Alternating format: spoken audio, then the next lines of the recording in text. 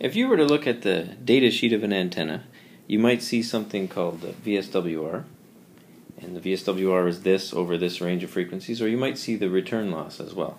And each of those is a way of measuring the performance of the antenna, or basically how much power it's able to radiate and how much doesn't get radiated, or rather reflected. So here's an antenna. This is the antenna here, and there's a piece of cable along here. So imagine you feed power into the cable, which some of that power will get radiated out and some of that power will come back again.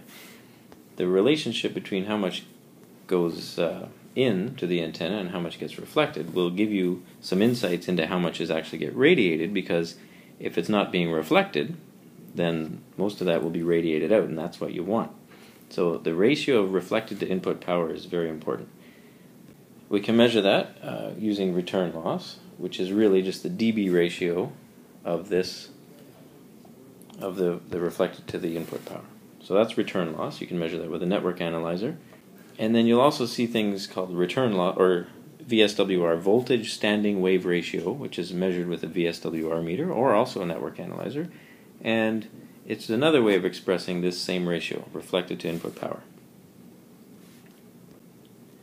So how do they relate to one another? Well, both the return loss and the VSWR are different ways of describing that relation. And imagine, okay, you have return loss of 10 dB. Return loss of 10 dB. What does that mean? That means power reflected is 10 dB less than the input power. Alright, so that means power reflected equals power in minus 10 dB, which is equal to power in divided by 10. That means the ratio of reflected to forward power, the linear ratio there, would be 1 over 10. Okay, so if the return loss is 10 dB, that means the reflected signal is 10 dB less. That means the reflected signal is 1/10. So the ratio of reflected to forward power is 1 over 10. Okay, so PR over PF, 1/10. Now, if we were to do that and apply that, the PR over PF is 1 over 10, or 0.1. We apply that to the VSWR formula, we'll get something like 2 to 1. So return loss of 10 dB corresponds to a VSWR of 2 to 1. Alright. Now, if the return loss is 14 dB, then the VSWR works out to 1.5 to 1. So I'm feeling lazy, so you can calculate. You can calculate this one.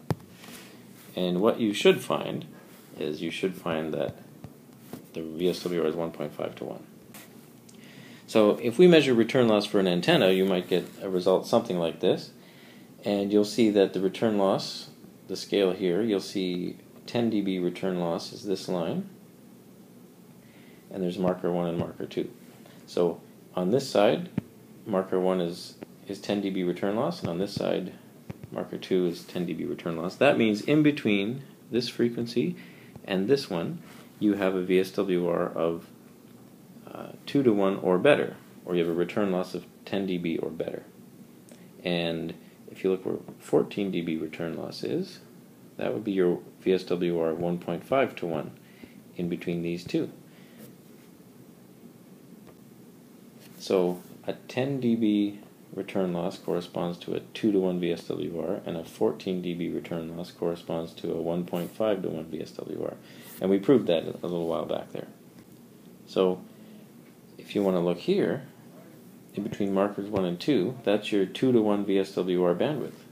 In between these two frequencies, that's what it is. VSWR is going to be 2 to 1 or better, and in between these markers, that's going to be your 1.5 to 1, in between this frequency and this frequency. So that is how return loss is related to VSWR.